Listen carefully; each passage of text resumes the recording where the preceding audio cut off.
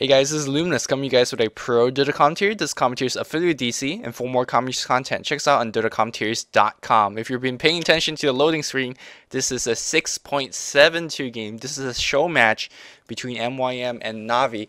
Now this replay has been out for quite a while, but lately there hasn't been too much replay, and I haven't been really following out the competitive scene too closely lately because I was moving and doing a lot of stuff. So gonna go back to an older game, but I don't think you guys wouldn't mind because this game is just gonna be insane. This is a show match for Dar. I hope I'm pronouncing that right. It's a new, I guess, a client.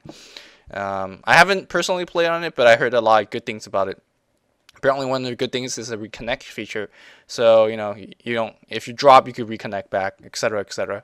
So let's get into the game here. MYM and Navi, they face each other numerous amount of times. Unfortunately, all those times that have to face up to each other, Navi's been winning most of them. I'm not too sure exactly why. One reason would be just Navi's simply a better team, but MYM lately hasn't been performing as well as they have. But they did win, a couple of tournaments. So I don't know.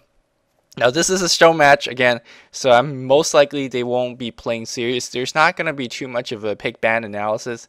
I snuck a peek at the parser, and there's some, oh my god, there's some interesting heroes. So I'm gonna speed through the picks and bans. Of course, I'm gonna talk about some of the picks, but there's not much to talk about the bans. There's like, it's not like they banned Pugna thinking that they would pick into a caster heavy team. They just banned Pugna because Pugna is a good hero. The hero that they're gonna be picking are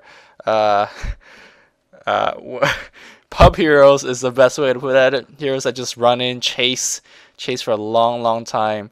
But this is Navi, so Navi most likely is gonna play a aggressive pushing, and the Milk says GG, go next as soon as the pit lord is picked and the pusher streak corrects them. There's no next game. This is a show match.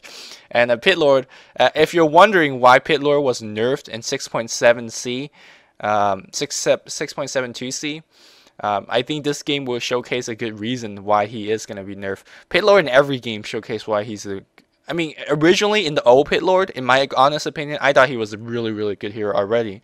Of course, in the biggest difference in terms of the buffs is that his Firestorm now damage towers, his Explosion now heals, and the Pit of Malphus also summons more corpses, so the Explosion will heal from the corpses. Those are big buffs, but as the original hero, I thought he was pretty good in terms of AoE crowd control. A lot of players farm too much with it, and I think that's what's wrong with that hero. You have a Firestorm, it's very easy to farm, but a lot of players just over farm on Pit Lord, and I think that's what ultimately forced him to get a buff. And now that he's buffed and nerfed and whatever, now in 6.72C he's no longer in the CM mode. But in 6.72B, which is when this match happened, Milk show match tryhards. Oh, MYM is feeling a little hate. This is one of the most tryhard lineup you could come up with, because Tombstone gives you a whole bunch of zombies, which explosion just uses zombies or corpse or whatever to basically heal and do a lot of AoE damage. So this combo is just ridiculous, and the worst part is that this combo is such a good pushing lineup, and that fits into Navi's playing style. They'll just dive behind the tower, turn on the Explosion, throw down the Tombstone, and there's absolutely nothing you do. I guess the only thing you can do is just kill down the Tombstone, but keep in mind that you can heal the Tombstone as well. MYM has pretty good picks as well. Huskar, you guys know that he's a just crazy hero. You could jump in now. But it's going to be difficult to jump in against this kind of lineup because of the insane amount of heals, and also because of the insane amount of AoE damage they can put out. The Necrolite, I do like this pick because you can one-shot these heroes if they get around half HP. So the Huskar Necro is a pretty nifty combo. Not as good as the Pit Lord Undying combo, especially if you could time the healing down right. You can just nullify that one-hit KO combo. I think this Bristleback is to counter the corpses. Although I'm not too sure how much you want to. Bristleback is is a hero that deals damage very slowly and slowly over time with his krill sprays and whatnot. But unfortunately, you want to kill these heroes as soon as possible. I thought, you know, if you pick a Necrolite, you might want to continue that trend and pick a lot of quick killing heroes. But both teams looks like they're going to just drag the team fight out. We see Sentinel going for a lot more healing oriented. So I thought there was going to be more of a wombo combo kind of killing lineup. But this lineup is going to be geared towards more healing and outlasting your opponents. Meanwhile, this lineup is going to be like, I guess we'll just kill you. This lineup looks a little bit more like you know, instant kill lineup. It doesn't seem like it, but Tiny do a buttload of AoE damage. The Nyx and the Spirit Breaker, they just run in charging. Keep in mind that you have some nifty combos now. You could do a Charge of Darkness with the Infest of the Nyx in the Spirit Breaker, and he pops out and do a lot of damage. And we have a Lycan being last picked up. Very interesting. So in terms of laning predicament, we have what, 9 melee heroes? Yes, 9 melee heroes plus the Necrolite, and the laning is gonna just be absolute everywhere. I don't even know. Misery most likely is gonna be solo mid with the Huskar, and then we're gonna have Lycan most likely in the jungle. Yeah, he is gonna go for jungle build, sending 2 wolves out for the scout. And meanwhile, I don't know what Navi's gonna be doing, but most likely gonna be pushing Tiny, played by Dendium's most likely gonna solo mid. They might do a bot solo of some sort, and then a tri-lane top. That's most likely it. But no, it looks like they're gonna send 4 heroes top. I don't think they have any smokes. Yeah, I don't think this is a smoke gang. They might just be quad laning top. It wouldn't be outside of Navi's awkward or interesting or weird or whatever you want to put it, their playing style. They pull off some weird ass shit. Lycan doing some cool wolf scouting. If you're playing Lycan jungle, this is exactly what you should do. Just send out your wolves, try to, you know, find out where they're laning and whatnot. You can see that if you send it out and just micro them, you could almost get it to the enemy, you know, exterior tower or the base tower. So if you micro them enough, you could do a lot of scouting. A cool trick with Lycaning jungle, Lycan jungling. Man, that's hard to say. A cool trick with Lycan jungle is that if you time it correctly, maybe when the clock gets to 11 seconds when it's counting up, summon your wolves and then send it to the level 1 camp.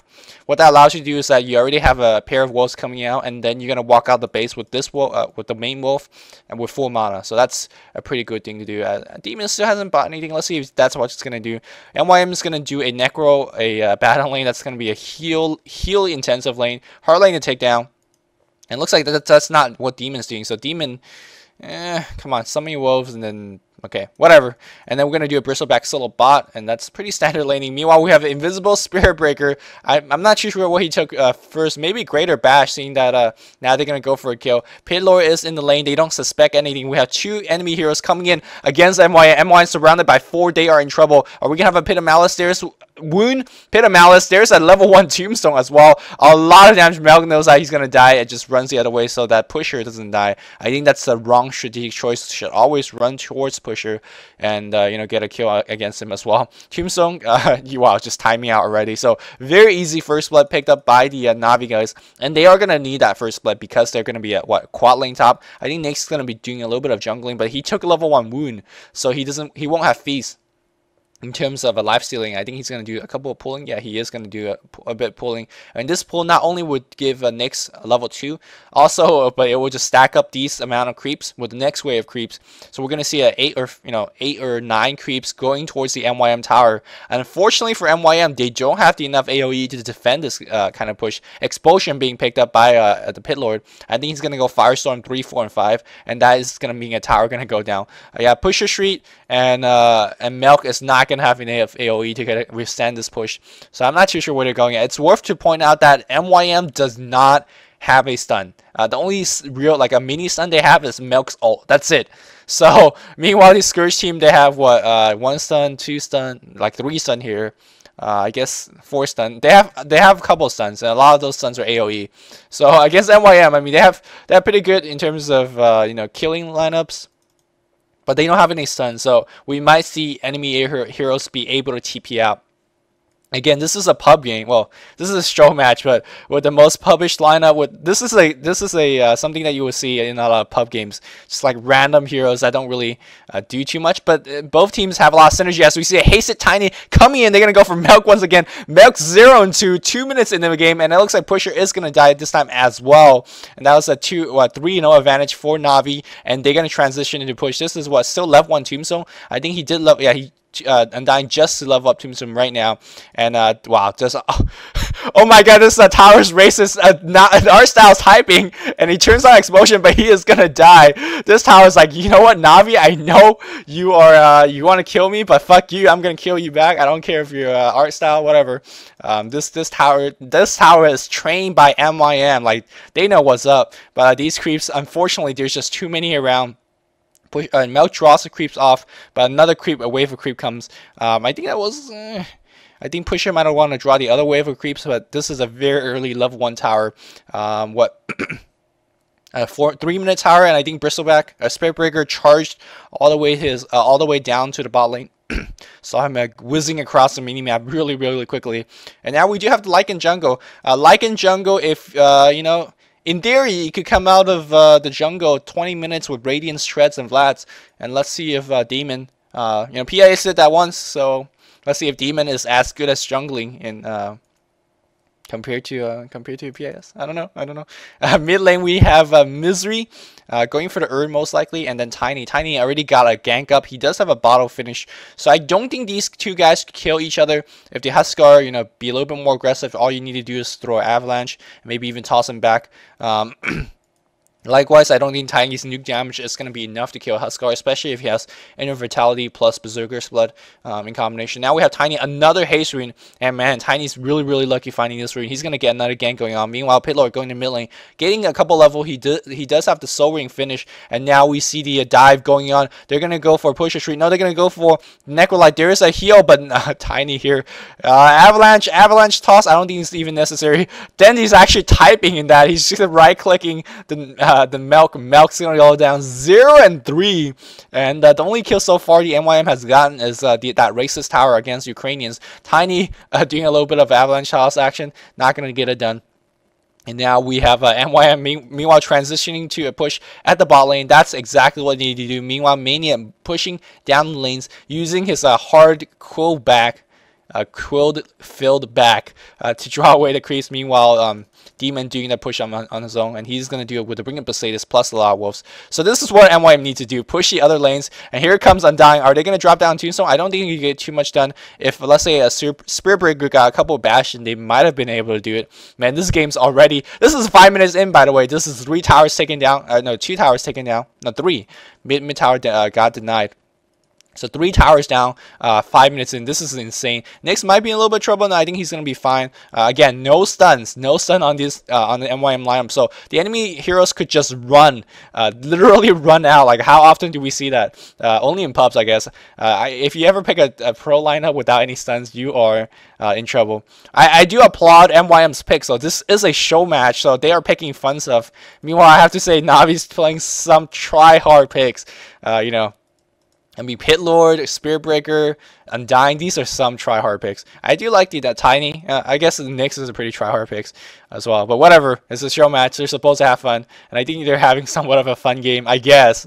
Pusher, as always, is not having fun because he's buying wards and he's feeding. Charge of Darkness level 2 is being picked up. Are they going to make a gank on the Bristleback? They can. Bristleback is level 6. Meanwhile, Spirit Breaker is going to go for a Ring of Health, and we have 3 or 4 guys coming down, and oh my god, Spirit Breaker. No, they're going to go for a Rickroll. Are they going to bash him? Oh, he did get a bash. Are they going to drop Tombstone? No, they're not. Tiny going to come in as well. I think this tower at the bot lane is not long for life, so this is Q for Milk and Pusher Street to push up against the top lane. Nyx in no way in hell could defend this. They should have, well, he's denying against, yo, Milk, do some physical harass, will you? Come on. Nyx is making you look bad. Wow. Nyx is just denying everything. Wow. 3 denies, 1 creep kills against a range hero. No, come on, man. Come on, you're better than this. Meanwhile, at the